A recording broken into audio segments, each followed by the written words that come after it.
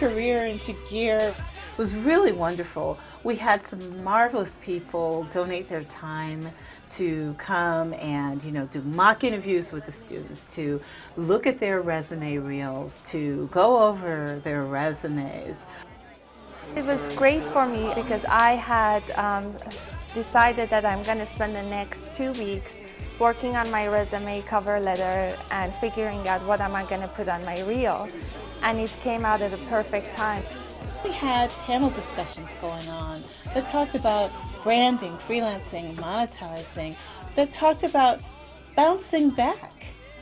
I just think it was a really nice event to see working journalists coming together with students and alumni who are all together trying to figure out what's the next step in our industry and what skills do we need to develop. I think one of the key things, if you're starting a blog, is write short things, write many things, and link to other people. It's excellent for me because I'm just entering the job market right now. I graduated a week ago exactly, today actually, so I'm just starting.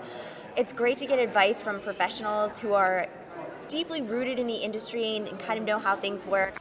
I try to be realistic with students and recent graduates and say, just be aware of this. Don't give this away. This is all we have. This writing, these stories, these are worth a lot.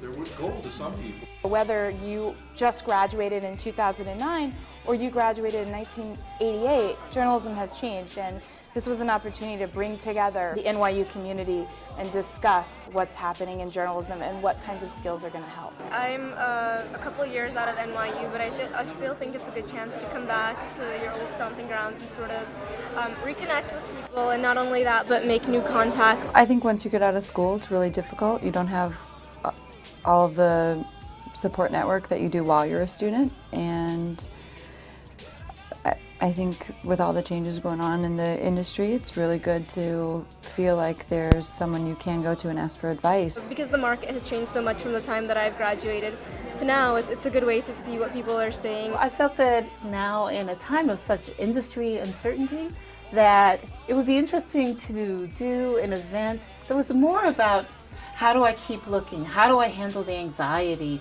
of looking? How do I deal with the stress I'm feeling, the physical stress from not knowing what the future will hold? You could seek help in different areas that you needed help. For example, for me, I thought I wanted to learn more about my interview skills.